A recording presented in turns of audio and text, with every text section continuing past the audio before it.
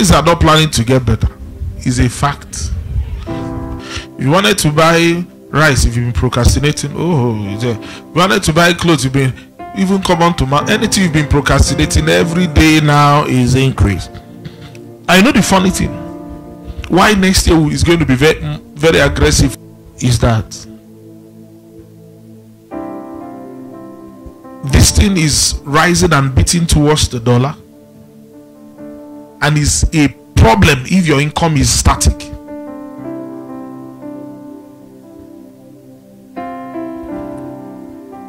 Because when I explain this, some people don't understand it, that interest is better than salary. People don't understand it. People say a lot of things.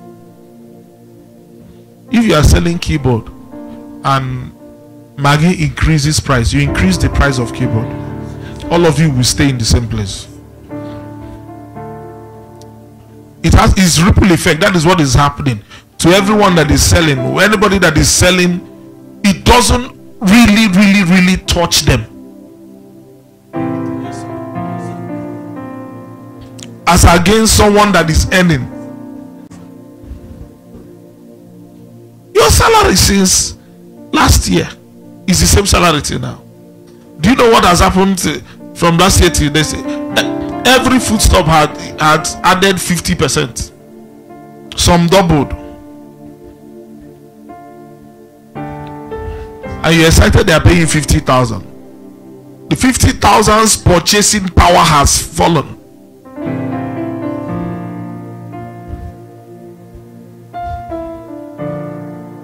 Are you getting what I'm saying? So you need to make profit. You need to make profit. You need to sell things. Praise God. So why I said that there is a lot of hardship and difficulty everywhere, that is the fact. But that is not the whole truth. You know, the whole truth is that there are problems and there are solutions. Every life problem has a solution. Look at your neighbor, tell your neighbor, say neighbor. Every life problem has a solution. Every one of them has a solution. Every life problem has a solution. No matter how hard it is, what you're passing through, that is the truth. It has a solution. The amount of problems we have, that is the amount of victories we have. There are victories, there are problems, there are solutions.